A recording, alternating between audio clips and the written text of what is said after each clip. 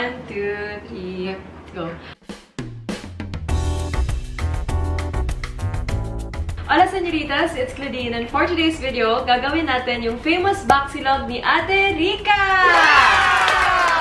Ate Rica! So, sobrang swerte natin kasi masasamahan talaga tayo ni Ate Rica from Ate Rica'S Bacsilog. So, eto na siya. Ay, Nika ka pala, Nika. So, ayun. Ang gagawin natin, eto muna, ipapakita ko sa inyo yung ingredients. So, kailangan natin ng... So, we have here bacon bits, egg, 2 tablespoons of mayonnaise, 82 grams of quick melt cheese, 1/2 cup of evaporated milk, and 1/4 cup of butter, 1/2 teaspoon ng Knorr seasoning. So, etong ingredients na to is nakuha namin sa TikTok. Tapos, dilagyan na lang namin ng mayonnaise kasi dun sa TikTok walang mayonnaise. Pero dapat may mayonnaise pala. So, let's start cooking! Okay, so... on muna natin yung fire. Uunahin ko yung bacon. So yeah, I think mainit-init na siya. Let's put in our bacon. Ooh, I love the sizzle.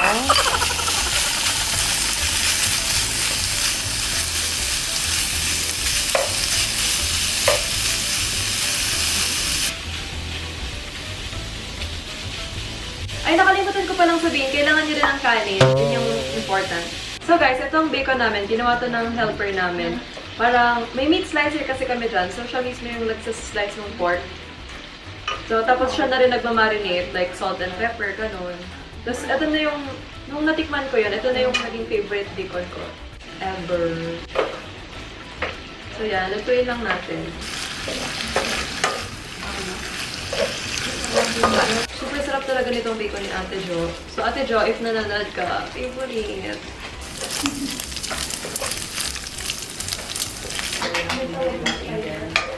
Ah! Oh!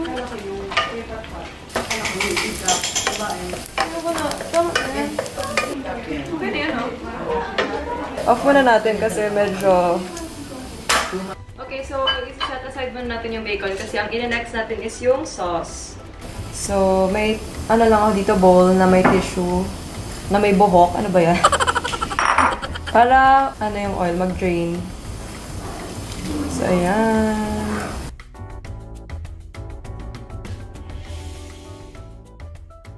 So, ito na yung bacon natin. Nag-crispy-crispy na siya. Ang next naman is yung sauce. So, next na lulutuin natin is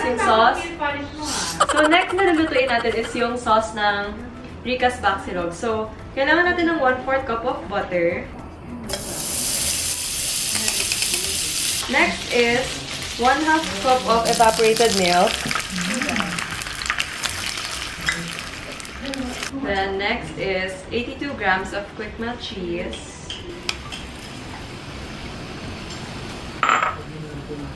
So, naamoy ko na siya. Amoy sunog.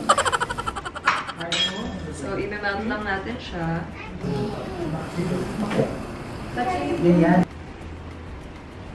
I think it's really creamy and juicy and tender, but it's not a hot dog. Actually, nandito yung staff namin from Ate Rica'S. Mark! Mark, halika Mark, hali! So, andito, actually, very swerte tayo na nakarating dito yung isang staff ng Ate Rica'S Bacsilog. So, actually, come here. Kahit COVID po, naka-uniform po siya. Halika ba? Woo! Yes! So, ano po masasabi nyo na malulugi ba kayo ngayong COVID? Hindi ko nga alam kung anong Ate Rica'S. May nalag ka na wala akong kwenta. So, ayan. Na-melt na yung cheese. After yan, Next is 1/2 teaspoon ng Knorr.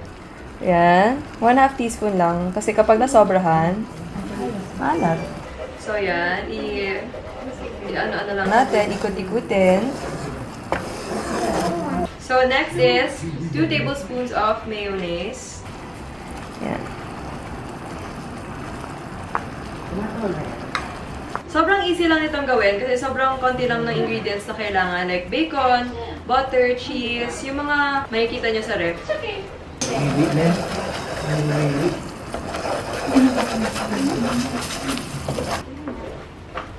So, So, iset aside mo natin yung sauce kasi lulutuin natin yung fried egg. Okay, so...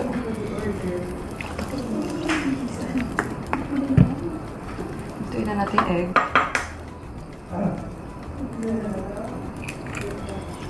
May sauce, di po ko na mainit. Tapos lagyan ng salt.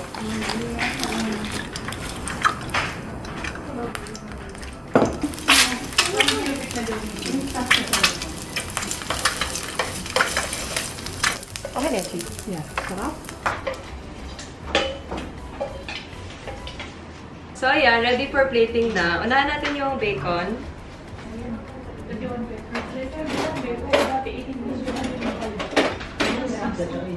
Lagay na natin yung sauce.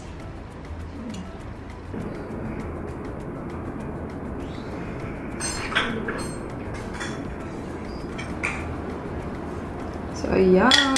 We have our Bacsilog!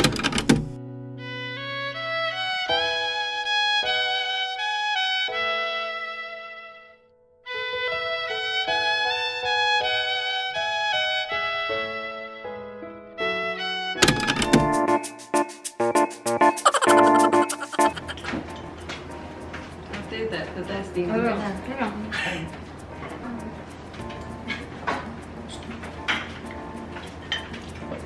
Sarap. O, yung tapos na. Gilid. Magaling kasi. Diba? Higit yun. Sarap. Yung mga tapos na. Gilid mo na. Hindi mo higit. Sarap. Talaga. Rate it, rate it. 10 out of 10.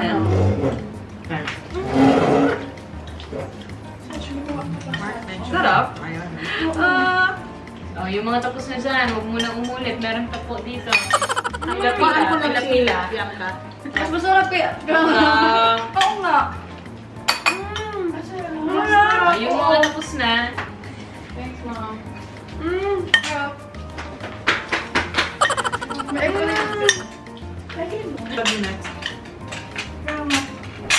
Luto ka pa? Kaya sa bako.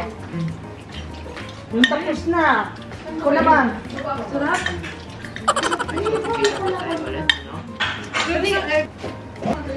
Ako naman, ako naman. Iso! Isa blast. Tingin naman. Sige. Okay. May comment ako. Medyo bitin. Grabe. So, ano ba sabi niyo? Masarap? Sarap. Kaya, uy, grabe! Okay, so ang sarap. Luluto ba ako nito after ng video na to kasi sobrang kulang sa amin. Magkakat namin yung bacon. So, excuse me muna, mag-outro na ako na para makaluto tayo. Sorry. So guys, sobrang sarap ng naluto ko. Magna-next batch pa kami after ng video na to. Thank you guys for watching. I hope you enjoyed this video. Please comment below your video requests and I'll see you guys in my next one. Bye! Bye! Bye!